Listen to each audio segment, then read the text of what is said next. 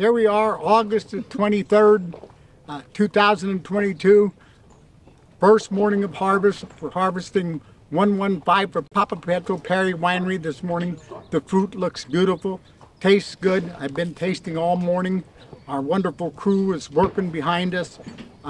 My son and grandson are here working, and this is a Leras family, and that's what we're doing, working as a Leras family for Papa Petro Perry Wines.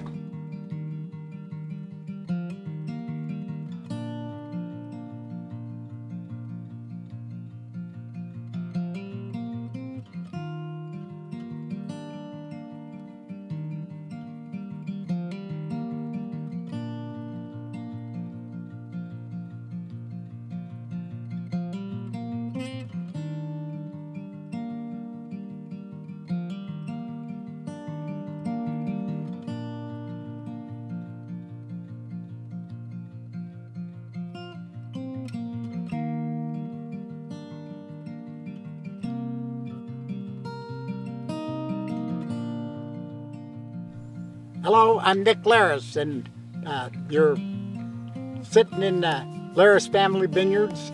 We're sitting in the middle of our 777 block, which goes into 777 Papa Petro Perry, and also in the Leras family, and part in the Russian River.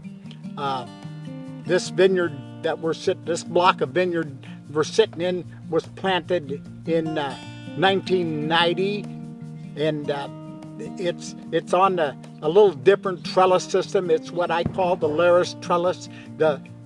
All our brush is tucked in between, and we don't pull very many leaves. And I'll let Todd tell you a little bit about harvest. He's one of the hard workers that help relieve me so that I don't have to walk up and down these hills as often, and him and his son and our grandchildren come out and do this. He'll tell you. Harvest is really the most exciting time of the year. Coming out here really early in the morning, often it's foggy, it'll still be dark. We'll have a crew out here, and we'll be running the tractors to make sure that the crew always has the bins they need that are empty, and that we're bringing the full bins back and forth. It's a lot of hard work, but it's also just a tremendous amount of fun. And especially, as Dad said, the way we do this is it's a family operation. My sister's son, Jojo, comes out here and he helps drive the tractors, and can't even begin to explain how much we look forward to it, even though it's a lot of hard work. Leras Family Vineyards we're located right in the heart of Russian River. This ranch here, Leras Family, where Papa Petro Perry gets his grapes. The grapes mature early compared to most others, and we've been really fortunate. We usually have a harvest in barrels and aging before we've ever had any kind of smoke issue here, and our soils are ideal Russian River. There's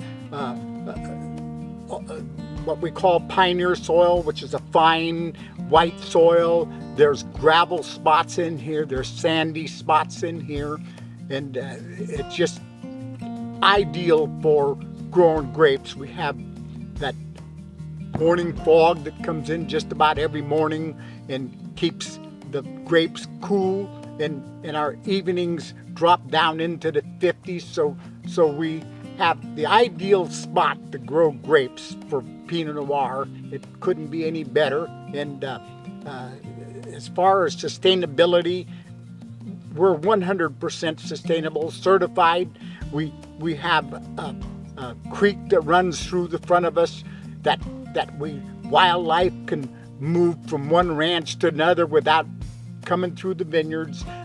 There's birds, there's quail down there, there's ducks down there, swans once in a while. It is just an ideal place, and it's so ideal for Russian River. My mother named this place Godzilla Acres 70 years ago, and the sign still hangs in front, even though it's Leras Family.